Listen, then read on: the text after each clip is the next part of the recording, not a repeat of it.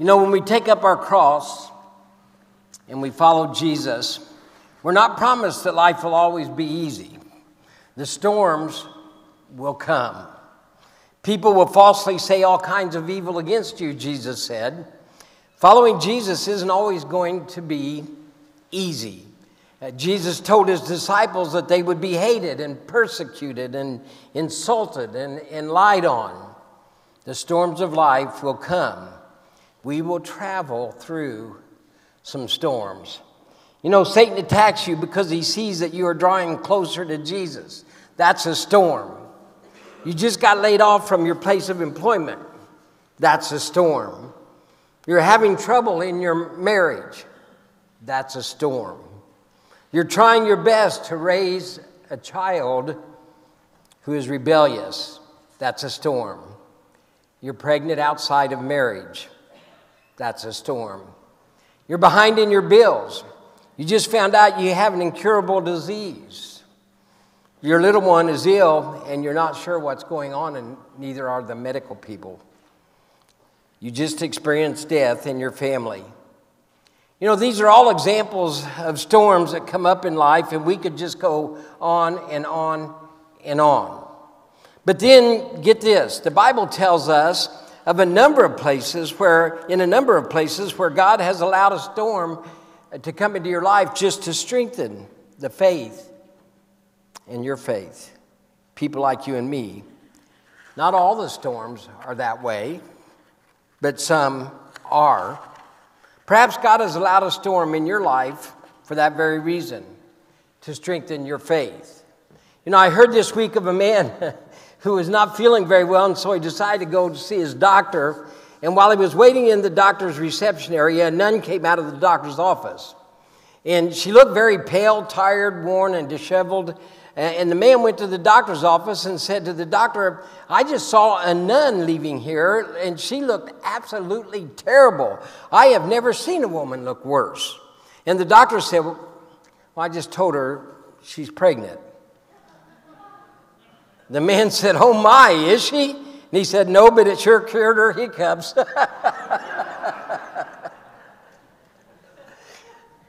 You know, perhaps God has allowed a storm in your life for that very reason, to strengthen your faith. In every storm and every trial of our lives, there is an opportunity for us to wonder again with the disciples concerning the identity and the authority and the majesty of Jesus Christ, our Lord. But our faith is strengthened in the process. I'd like for you to open your Bibles, if you would please, to Mark chapter 4. We're still studying through the book of Mark. Now remember that Mark's purpose in writing the gospel is really stated here in chapter 1 of Mark. It's actually chapter 1, verse 1. The beginning of the gospel about Jesus Christ, the Son of God. The Son of God. Mark, like all other writers, Matthew, Luke, and John, has as his goal and his objective to make it clear, unmistakably clear, that Jesus is none other than God. We've seen that all the way through our studies thus far.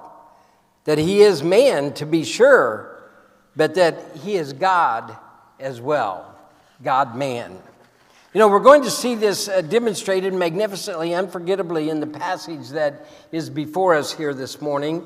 We will see a beautiful portrait of Christ Jesus, his humanity, and we will see a staggering demonstration of his deity as well, the Son of God. So if you look with me at Mark chapter 4, that's where we find ourselves this morning in our study, beginning in verse 35. And I invite you to take your outline out of your bulletin if you've yet to do so this morning. Don't have to, but it makes it a little easier to follow along and get the message. But Mark chapter 4, beginning in verse 35 to the end of the chapter. That day when evening came, he said to his disciples, "Let us go over to the other side." Leaving the crowd behind, they took him along just as he was in the boat. There were also other boats with him. A furious squall came up, and the waves broke over the boat so that it was nearly swamped. And Jesus was in the stern, sleeping on a cushion. The disciples woke him and said to him, "Teacher, don't you care if we drown?" Well, he got up, rebuked the wind, and said to the waves, "Quiet, be still." And then the wind died down, and it was completely calm. He said to his disciples, "Why are you so afraid? Do you still have no faith?" They were terrified and asked each other, "Who is this? Even the wind and the waves obey him." Would you pray with me, please? Father God, we thank you for our time together here today. And Lord, we thank you for the privilege that we have to get into your word. And we're so thankful that you have preserved this word for years and years and years over time. And Father, you've taken care that it was preserved in a way that we can know, in fact, that it is the Word of God. So, Father, we ask your blessing on our study this morning. Open our eyes to see, our ears to hear the words that we do hear, so that, Father, we can apply that to our lives. We pray it all in Christ's name. Amen. You know, we are going to see this demonstrated, again, magnificently and unforgettably in the passage that is before us, this beautiful portrait of Jesus Christ and his humanity. And so what I'd like to do is I'd like to begin here looking at some of the elements that's in our passage here. And so we see here in our text the boat as well as other boats. It was mentioned not only was there one boat, but there were other boats. And you might see there it is, a picture of a boat. You know, this is, by the way, a first century boat. I think I labeled it as such. It was found in 1986 on the bottom of the Sea of Galilee. And so this may very well be the boat that Jesus was in. It may not be, but anyway, that's a reasonable facsimile of what it might have looked like. Of course, it wouldn't have been all eroded at the time, hopefully not. And so anyway, I just thought I wanted to show you that picture just for the fun of it, so you'd have some idea. I did see that boat when I was in Israel. And so verse 35 and 36, that day when evening came, he said to his disciples, "Let us go over to the other side. Let us go over to the other side." So leaving the crowd behind, they took him along just as he was in the boat. And there were also other boats with him. You may recall the boat appeared for the first time in Jesus' ministry back in Mark chapter 1. Back in Mark chapter, it was actually chapter 3, verse 9. Mark 3, verse 9, the scripture here says, a request by Jesus, because of the crowd, he told his disciples to have a small boat ready for him to keep the people from crowding in. And you recall we did a study on that because there were so many people gathered around seeing Jesus and following him along day by day that the crowd just kept growing larger and larger. And there was obviously a concern about the crowd crushing in on Jesus. And, you know, that happens when a large crowd gathers and they get excited. Maybe you've seen or heard of that at a concert. And we had some examples of that when we studied that text. So at any rate, that's where the boat first appeared in our text. Now, whether it was the same boat here in our text this morning or not sure. They may have gotten another boat. But Jesus requested a boat to teach from, again, simply because of crowds to hear him speak and work miracles had just grown phenomenally. And the crowds pushing against Jesus could not only cause harm to him, but it could cause harm to his followers as well. And so the scene of Jesus teaching from the boat was repeated on a number of different occasions. It became a pretty good thing. I mean, the water acted as sort of a reverberator of his voice, and then with the hills and the mountains in the background, it was sort of like an amphitheater, and so the crowds of people could hear him well.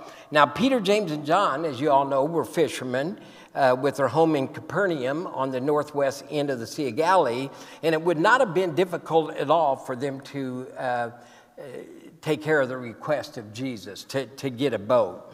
And so that's what happened. They got a boat, and Jesus began to teach people from the lake time and time again by standing in a boat. Now, if we go back to our text, verses 35 and 36. That day when evening came, he said to his disciples, and I realize I keep repeating this, but you know there's nothing a better learner than repetition. So let us go over to the other side, Jesus said. Leaving the crowd behind, they took him along just as he was in the boat, and there were also other boats with them. Now, if you'll see there in the text, it says that day, chapter 4, verse 35. That day, well, what day? What day are they talking about? Well, it was the day that Jesus had been teaching and telling parables. And day turned into evening, and Jesus said to his disciples, let's go over to the other side.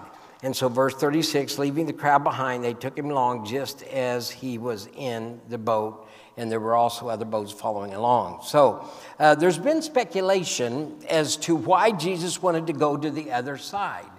Maybe it would have been less crowded over there because the cities weren't quite as populous up in that area as they were where he was teaching at the time. So it could be that he wanted to go to the other side just to start teaching over there. But again, not a lot of people. So it could be maybe the disciples and even he needed some rest. So maybe that's why he went. Or maybe he was finished teaching on this side of the lake and decided that he'd get a fresh start in the morning. So as they begin to leave, the crowds on the shore, the other boats carrying others on the lake, begin to follow Jesus and his disciples. And obviously, these were followers of Jesus. Now, some may have been seekers. They may not have been dedicated, committed followers of Jesus. They may have been seekers just wanting to learn more about Jesus. Or maybe there were true believers as well. We don't know for sure. But the crowd, I'm sure, was mixed. But it's something I'd like for you to keep in mind. I'm just going to throw this out there. Large crowds do not always mean more believers, okay? Large crowds do not always mean more believers. Now, another element. We've looked at the boats, so let's look at verse 37 and 38. A furious squall came up, and the waves broke over the boat so that it was nearly swamped. And Jesus was in the stern, sleeping on a cushion. The disciples woke him and said to him, "Teacher, don't you care if we drown?" So another element I want you to see here is this furious squall. A furious squall came up and the waves broke over the boat so that the boat was just nearly swamped. And so they were in the midst of a storm. Jesus was in the stern of all things, sleeping on a cushion. It says that right here in our text. Don't ask me why they said he's sleeping on a cushion. I don't know. I mean, I think it's a good thing that they included it. And we do know that Mark was gathering all kinds of information because he was not an eyewitness to these events, much like the other disciples. So he gathered information from all of the other disciples and so on. So he's very detailed, like a journalist would be. So a furious squall came up, Jesus sleeping on a cushion. You know, the Sea of Galilee is very notorious for its storms. The Sea of Galilee, which is really a large lake, is what it is. It's below sea level with mountains rising in the east, but on the west are the Judean hills, and they bend and twist so that there are narrow corridors, which the winds often roar down, and violent storms come up very quickly. And to the east is the area known as the Golan Heights, and that's a more mountainous area. On the west, it's hilly. On the east, it's more mountainous. And, you know, Jim Kosek, are any of you familiar with Jim Kosek from WAND? He would say the warm air came up from the west and the cold air came up from the east, and boom, the storm came about. Now, for those of you who are not familiar with Jim, you think I'm losing my mind. And don't doubt that, because I may be. But because of the terrain surrounding the Sea of Galilee and its geography, it is notorious for its storms. It had been a tough day, and Jesus was exhausted from the crowds. He had fallen asleep in the stern of the boat despite the storm. And did you notice he even had a cushion? I brought that up. Now, the Greek translation for that cushion, I might as well go ahead and build on that a little bit, is a head pillow. That's exactly what it was. It was nothing more than that, a head pillow, something that perhaps a fisherman would use in the boat to lay their head down and rest. But remember, Mark did not have the eyewitness accounts, as I said. And so he's just collecting all kinds of information. Now, the disciples were panicked. Since the waves were threatening to swamp the boat, the fact that the disciples were frightened tells us something about the nature of the storm. It must have been a pretty bad storm. Remember that at least 4 of these disciples were experienced fishermen. They had seen storms before. This was not their first storm. They had survived storms before, and so they knew what to do in a storm. But this one sent them into a panic. That just tells you how bad of a storm worked up that day. And it was getting dark. I mean, it was evening, so it was getting darker and darker, which made things a bit more ominous and worrying. The disciples woke Jesus and said to him, "Teacher, don't you care if we drown? Don't you care?" I mean, are you kidding me right now? Asking Jesus, "Don't you care?" I mean, how long have they been with him? Jesus' followers obviously still did not have an understanding of what Jesus was going to do for them in time, in fairly short order, really. They must not have understood Jesus' mission and who Jesus was and what he was going to do for them. You know, the prophet Isaiah, if you turn with me there, it's back towards the middle of your Bible. If you kind of take a left turn there from Mark, Isaiah chapter 53. I just want to look at a couple of verses, and they're verses that you all are very familiar with, but just talking about what Jesus has done for us. And of course, we could just read all through the Bible and see the things that Jesus has done for us. But in chapter 53 of Isaiah, beginning in verse 2, "He grew up before him like a tender shoot and like a root out of dry ground. He had no beauty or majesty to attract us to him, nothing in his appearance that we should desire him." Now this is Isaiah prophesying about our Master Jesus. Verse 3, "He was despised and rejected by men, a man of sorrows and familiar with suffering, like one from whom men hide their faces. He was despised, and we esteemed him not." Look with me at verse 4. "Surely he took up our infirmities and carried our sorrows, and yet we considered him stricken by God, smitten by him and afflicted." But listen at this. "But he was pierced for our transgressions. He was crushed for our iniquities. The punishment that brought us peace was upon him, and by his wounds we are healed." And by his wounds we are here. Don't you care? I mean, are you kidding me? Don't you care? Look with me at verse 39 of our text. Mark chapter 4.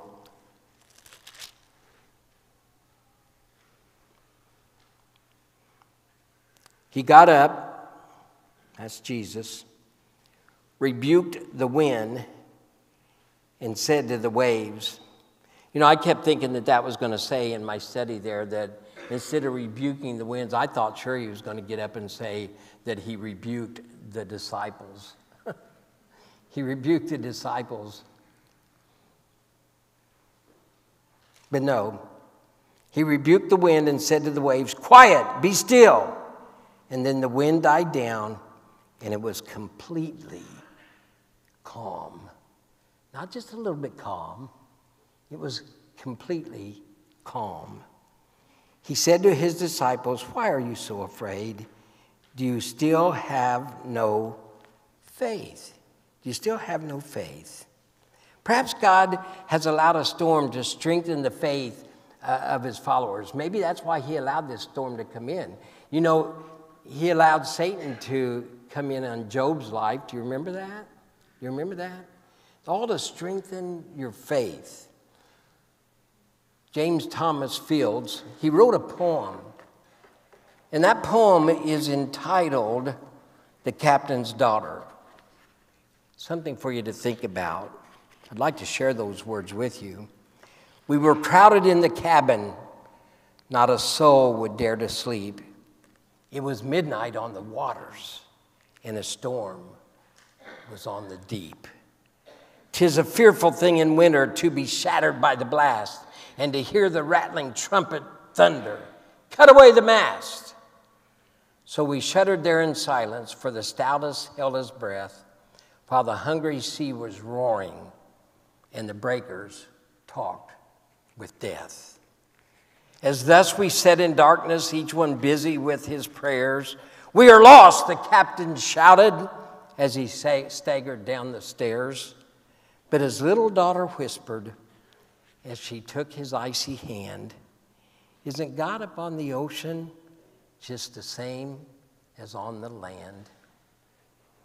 Then we kissed the little maiden, and we spake in better cheer, and we anchored safe at harbor when the morn was shining clear. When the morn was shining clear. Verse 41 of our text, they were terrified and asked each other, who is this? Even the wind and the waves obey him. Who is this? Creator of the universe. You know, we're talking about his deity now. We've looked at the human side of Jesus. Now we're talking about his deity. He proves that he is God, the second in the Trinity, the Father and the Son and the Holy Spirit, 3 in 1. Now we shouldn't be surprised about that since we hear the testimony of John, recorded in the Gospel of John. We actually find that in John chapter 1. Matthew, Mark, Luke, John, chapter 1, where John wrote, in the beginning was the Word. The Word was Jesus, by the way. And the Word was with God, and the Word was God. He was with God in the beginning. But listen to what it says in verse 3. Through him all things were made. Without him nothing was made that has been made. All things were made through Jesus Christ. He's our creator. I mean, that is to say that Christ, the Word, is the creator of everything that exists. And if he has the power to create it, he has the power to control it. Amen? Amen. Now, please turn with me to Hebrews, if you would. You're going to go a little bit further back in the Bible. And I'm going to look at Hebrews. If you've gone to Peter, you got a little bit too far there. But Hebrews chapter 1. Just want to take a look at a couple of verses, 2 and 3. In the past, God spoke to our forefathers through the prophets at many times. I begin in verse 1. And in various ways, but here it is in verse 2. But in these last days he has spoken to us by his Son, whom he appointed heir of all things, and through whom he made the universe. The Son is the radiance of God's glory and the exact representation of his being. I love that. Sustaining all things by his powerful word. After he had proved purification for sins, he sat down at the right hand of the majesty in heaven. So did you see it there? Jesus is appointed the heir of all things, through whom also he made the world. He upholds all things by the word of his power. He upholds, he sustains, he takes care of us each and every day. Here we are told that God made the world through Christ, and Christ sustains it by his power. And then in Colossians chapter 1, there's a very similar testimony. If you go back, Matthew, Mark, Luke, John, Acts, and then you get into Romans and 1st and 2nd Corinthians, and then Paul's letters to the churches. And so you'll run into Colossians back here right after Ephesians. In Ephesians chapter 1, Philippians and then Colossians. Colossians chapter 1, beginning in verse 15. Again, I just want to read a couple of verses, 15 and 16. He is the image of the invisible God, the firstborn over all creation. For by him all things were created, things in heaven and on earth, visible and invisible, whether thrones or powers or rulers or authority. All things were created by him and for him. Do you get the picture? I mean, Jesus is our creator. He's the creator of the universe. Jesus was with God from the very beginning.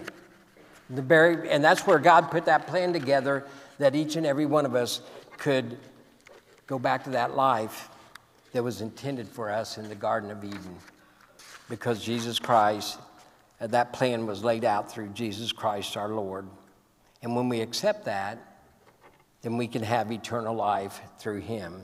So Jesus is the creator and the sustainer of creation, and that is the testimony that we have in Scripture.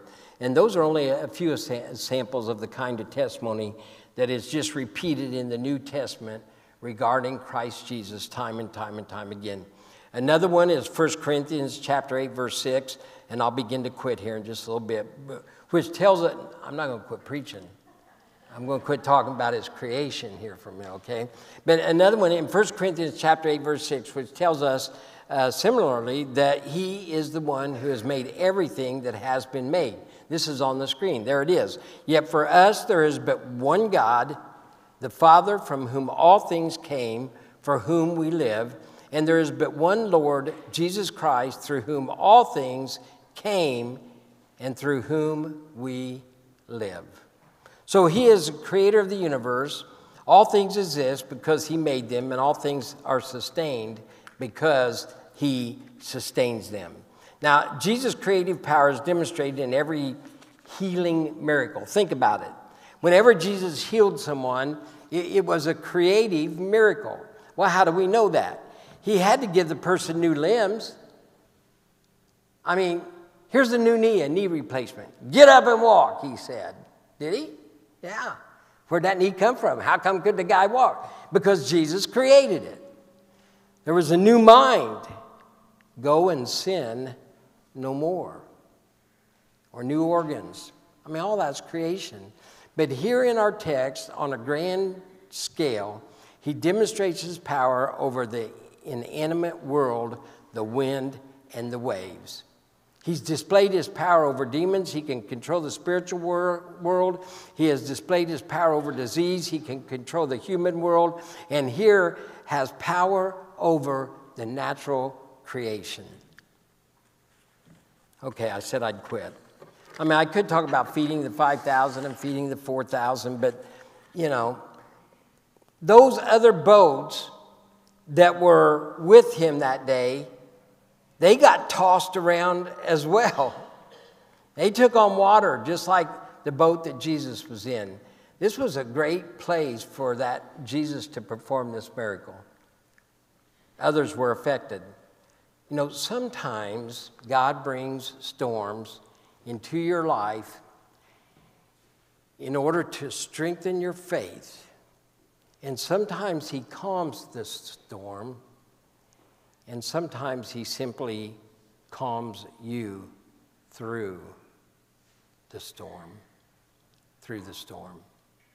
Now remember, I stated earlier that Mark's purpose in writing the gospel, chapter 1, verse 1, it was actually chapter 3, verse 1, the beginning of the gospel of Jesus Christ, the Son of God. The Son of God. No, actually it was chapter 1. I'll get it right here in just a minute.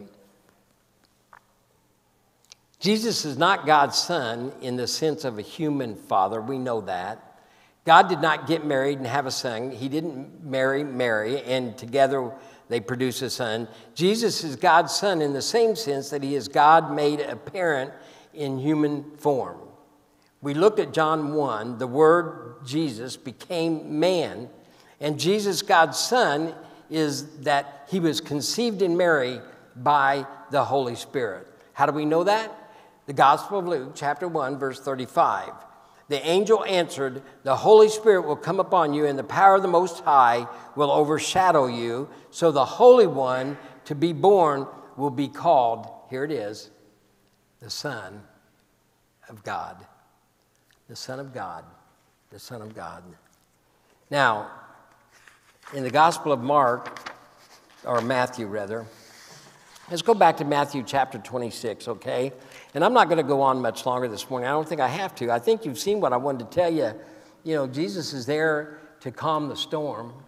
That's our Sunday school lesson, if you will. But he's also the Son of God. And we see that very clearly. Now go with me, please, to Matthew chapter 26. Matthew 26, and we're going to do 63 and 64. And